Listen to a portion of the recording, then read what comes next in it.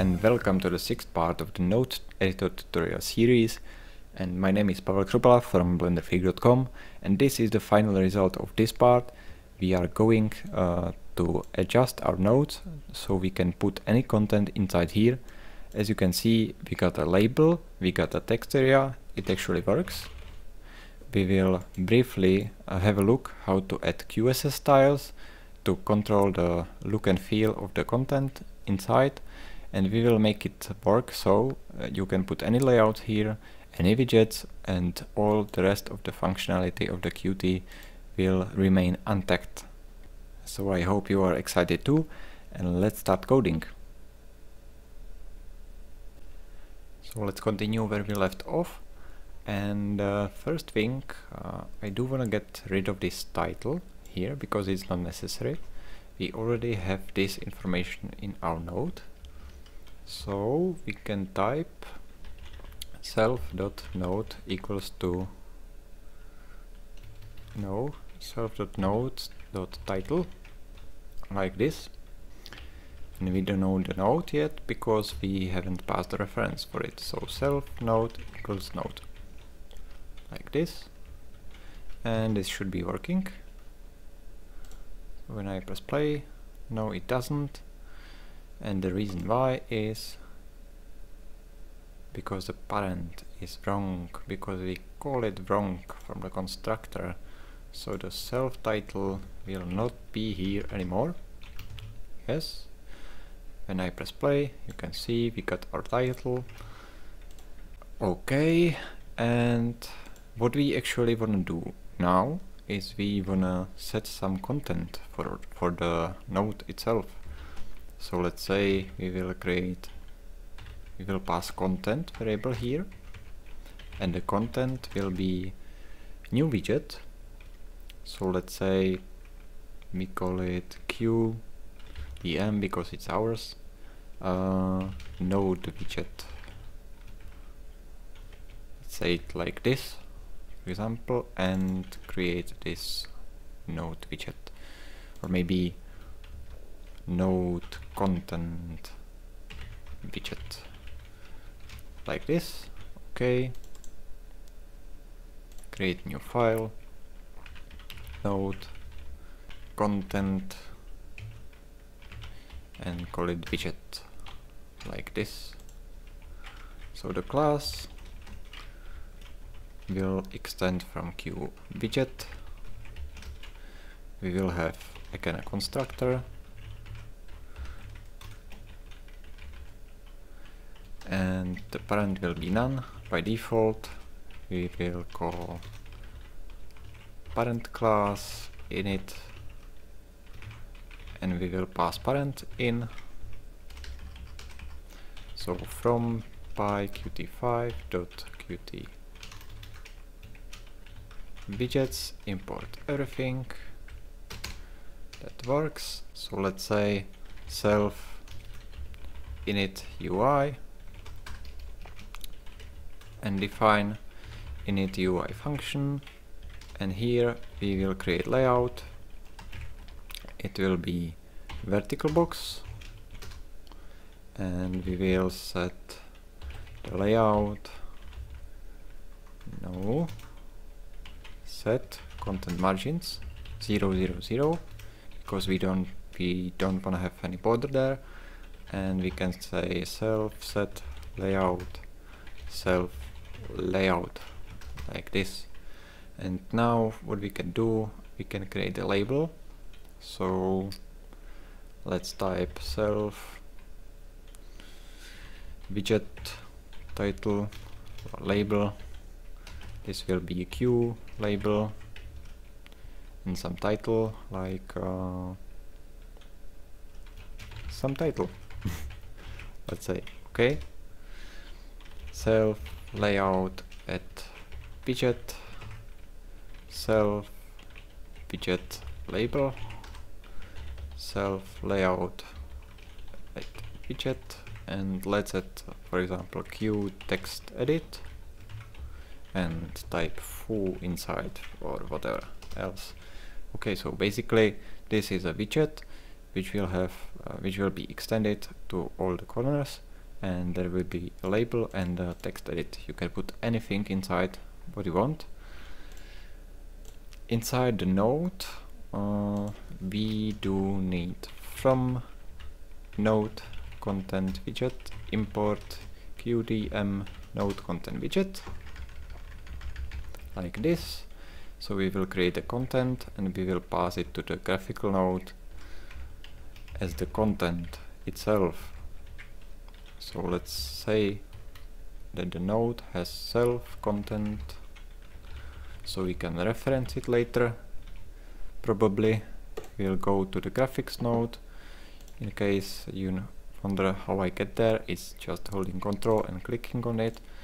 So here will be the node, then we are passing the content like this, and inside here we will say node equals node self content.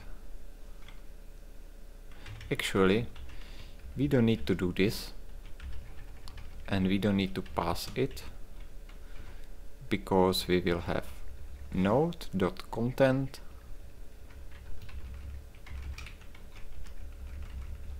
here in the node. We will have the content, so we can say that self content equals self node content, like this. And this way our constructor is much easier. Again, that's all the time good thing to have and to do. We can init UI, we actually are initting it here. Okay, after we init the title, we should probably init sockets, and we should init the content. So init title, sockets and content. I will leave sockets for now. So self init content like this. And here's init UI, init title. So let's take this title logic above. Okay, like this. The bounding rectangle I'm going to fiddle with around maybe later, but for now we got init UI, init title, and we need init content. And inside here, what we are going to do, this is quite simple. We can say that self graphical content will be a new qgraphics widget, proxy widget, and the parent will be this node graphic item. So let's type self there. We can say self content set geometry, and we can say it will start with self edge size, and y coordinate will be self title height plus self edge size. The width will be self width minus 2 times self edge size, and the same thing will go for the height. So this will be self.height minus 2 times self edge size, and because it's the height, we also need to subtract the title height, like this. So this way we are setting the geometry for the Qt widget. And now let's say self gr content dot set widget, and the widget will be self.content. And now when I press play, I get an error. Why is that? Because we don't know set widget. Okay, now I press play and you can see we got some title, and here is our text area, and we got nice corner here which is 10 pixels, which is the edge size. But I don't like this title to be so ugly with the default background. I just want to be transparent, so probably the good way how to handle this would be by just somehow style this. So let's say we can use QSS styles for this, and the way we are going to load a style is quite simple too. We will go here to the window, but basically after starting an application you can just load up a QSS file containing the styling for the whole editor which you will use. So I will define a style sheet file name, and I will say this will be in subfolder QSS, and let's say node style.qss, like this. So let's create a new folder, QSS, and let's create a new file which will be node style.qss, and it will be text. Okay, add this, and here we can start typing our style. But first let's go to the window. We got the style file name here. The thing we are going to do is we can say self load style sheet, and we will pass the style sheet name, so style sheet file name like this. I will go down and define new function, load style sheet and file name, and here we can print style loading and file name. So when I start play, you can see we are loading style QSS node style QSS. That's awesome. We can say file equals to q file and type file name with file open in q file mode read only,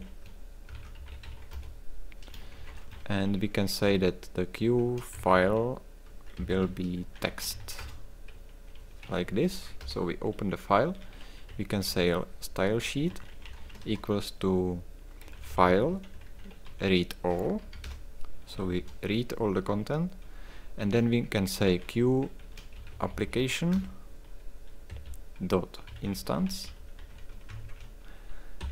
set style sheet, and it expects string, so we will convert this from UTF-8, so we can type str style sheet, and we can say encoding equals to UTF-8 like this, and we should be able to load our style. So what we can do, we can type q label and set the color, for example, to be let's try red, if it works. Yeah, it works. As you can see, we got red background or red color of the text of the q label. And what we can do now, we can type in, for example, the background will be transparent. Let's try that, and it doesn't work. Why it doesn't work? Because probably the widget itself is transparent. So let's type q widget and put the background to be transparent. And when I press play, you can see the label disappeared and the text area got transparent background too, which I don't like too much. What we can do now, we can use something like this. This is QDM node content widget.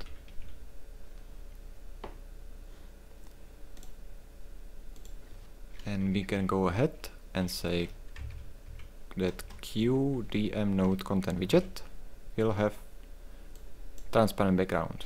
And as you can see, this applies only to the widget inside here. So the label by default has already transparent background, but the widget we used here inside in the class QDM content widget whatever label is already transparent. So do not overwrite all the Q labels everywhere, just overwrite this one. And let's try another color, for example E0, E0, E0, like this. And as you can see, now we got title, label, here is our text area, and it works. So thank you for watching and see you at the next part.